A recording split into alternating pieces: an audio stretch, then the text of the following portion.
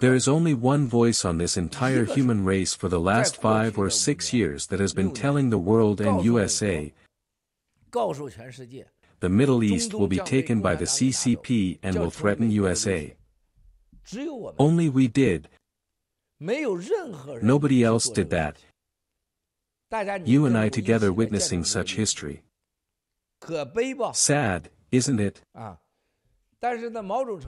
But the contest around the Middle East does no harm to us NFSC. Everyone should remember Russia, Iran, the UAE, Saudi Arabia, Kuwait, Syria, and Israel. What percentage of the world's total oil and gas are they producing in total? OPEC.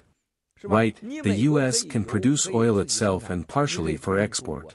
But over 90% of oil in CCP is from those countries. Japan gets 98% of its oil from those places. And think about India too.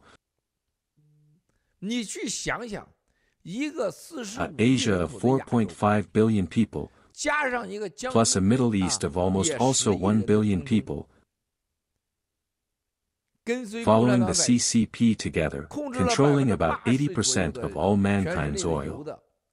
You have witnessed this history. The oil was taken away by the CCP.